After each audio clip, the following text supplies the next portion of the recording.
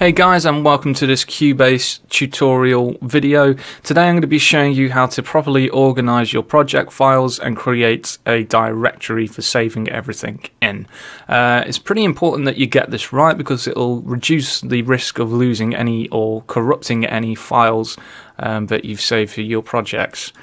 So when you start a new project for the first time, you'll get prompted with the Steinberg Hub window. We're going to ignore all these different tabs because we're just going to be focusing on these two down here. Now you've got two checkboxes. One says use default location and one's prompt for project location. Both of these pretty much do the same thing. The only difference is use default location allows you to set the folders, select a folder quickly, and it will automatically create track folders inside your root folder. By default, it normally sets this to your C drive, so you'll have like C users and a couple of dots and then Cubase project files.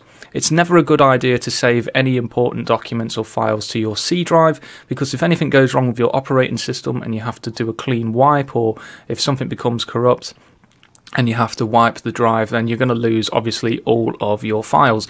So photos, videos, music, important project files, save them all on different hard drives. It's a much better thing to do, and it also reduces the workload for your hard drive, improving performance. So if you don't have a separate hard drive and you've only got the one, they are very cheap to pick up, especially on PCs. I mean, you could pay £50 and you'd get a 1 terabyte storage mechanical hard drive. I'll leave a link, an Amazon link in the description below, just to show you guys, you know, some of the different hard drives you could purchase and stick into your system. So we're just going to carry on now. For this, we're going to be clicking use default location, and we're going to create a new folder inside our separate hard drive. So I've got an audio projects folder. As you can see, I've already got different root folders set up here, but we're going to create a new one. So I'm going to name this Cubase 9 projects. And now if we just clicked OK, this root folder has now been created. And then if we're working on a track, let's say track 1, we can create track 1 by naming it here, and say we've just made some music, you know, with all the files, we've done some recording, we're saving it, we call it track 1 again, and when I close the project, if I navigate to my hard drive now where we save that, audio projects, Cubase projects, you'll see that inside Cubase projects you've got this track 1 folder, and if you click on that you'll have your CPR file, and there should also be another file called audio, and if you've recorded any audio, all your audio files will get saved into that folder. It's always good to have a subfolder in your root directory things, especially if you're working on your tracks. It's never a good idea to save all your Cubase CPR files into one folder and share one folder, because all the audio files, when they get saved into the audio folder, if anything becomes corrupt or goes missing or you delete something, it's going to mess it up for all the other tracks as well. Now, if you want to have a bit more of an advanced directory, so you're not just got an endless list of tracks and you want to organize it better, so you've got albums, artists, and all the rest of it, then this is how you go about doing it. So we go to new project, go prompt for project location, we're going to create an empty folder, and we're going to navigate to either create or navigate to your Cubase 9 projects folder, and then we're going to just create some new folders. So we're going to put my albums, and then we're going to create another one, call it artists, and just for the sake of this video, let's say we're recording an album with someone called Mr. T, then we're going to want to put Mr. T as a subdirectory folder in artists, and his album's called Pain. So we're going to name it Pain, and then one of the tracks off his album called Pain is just Sucker.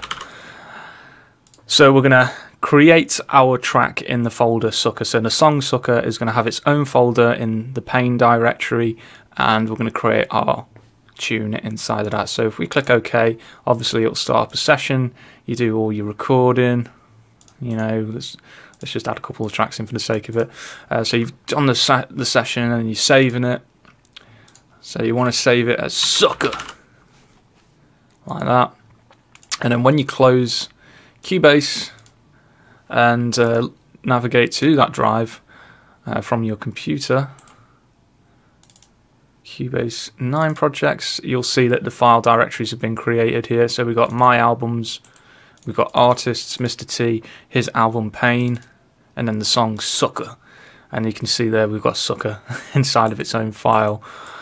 So it's pretty important to organize all your folders correctly, because it reduces any chances of you actually missaving files and causing any issues with Cubase. And the final thing I'm going to show you actually now is if we go to create another project and you don't want to keep using this to navigate to the location for Mr. T's album, if you're going to be working on Mr. T's album for the week, and then you can just literally click on the root directory folder for it like this.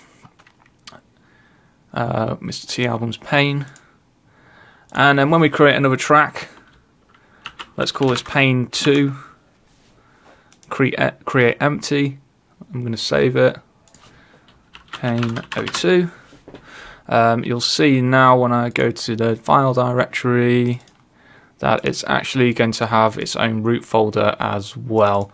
So Mr. T, Pain 2, Sucker. So it's all getting saved correctly, and you can see there's an audio file folder there. When you use the first version, the first tab for saving your files, it will automatically create one. This will only create one when you've recorded any audio, I think so. And the beauty of having it set to this directory as well is when you want to create other songs under Mr. T's Pain album, then whatever you name them, use this default location namer at the right, and it'll automatically create the folders and do it for you that way. So that's pretty much how you set up your directories.